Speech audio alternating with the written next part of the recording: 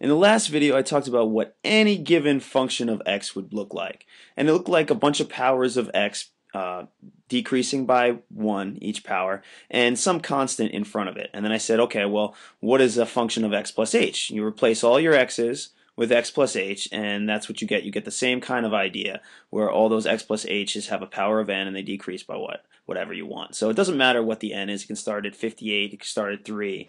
Mostly in algebra you go up to like 2.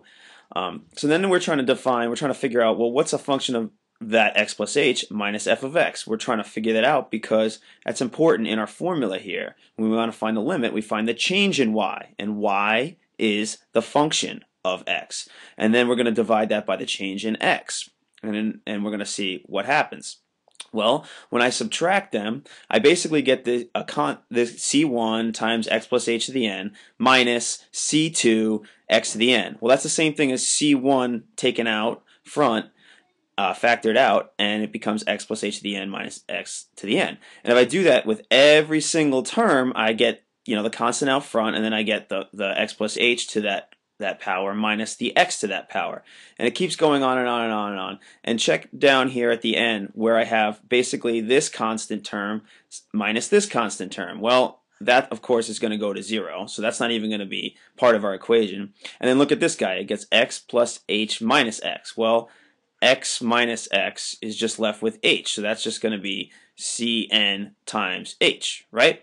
Okay, great. And if we want to make this look a little bit more like our equation we have up there, we're going to divide everything by h. So all of this stuff, all of that gets divided by h. Okay? That's all good, but what is this term right here? Let's just look at that. X plus h to the n. Now, if you recall, if you can remember this from our binomial expansion video, right?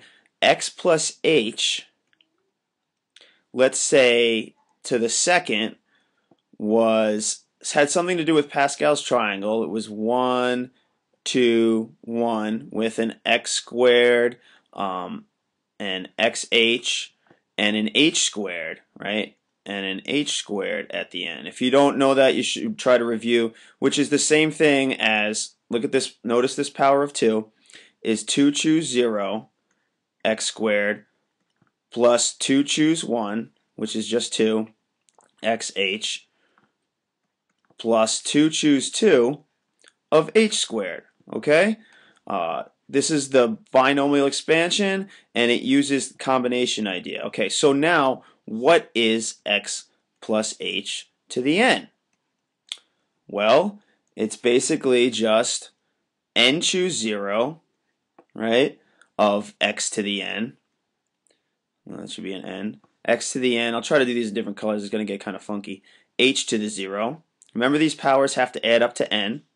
Then it's going to be, we're going to add that to n choose 1 of x to the n minus 1 times h to the 1. And we're going to add that to n choose 2 x to the n minus 2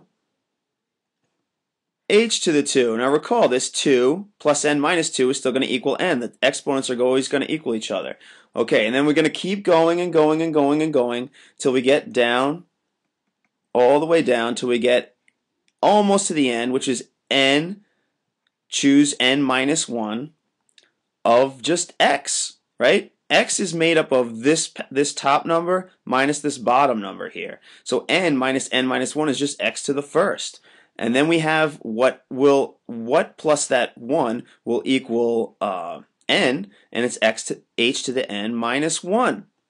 And then we finally have the last term of just adding h to the n. Okay? Now try to wrap your head around how this compares to that binomial expansion we had up here. Okay? And I'll just stop there and I'll continue on in the next video.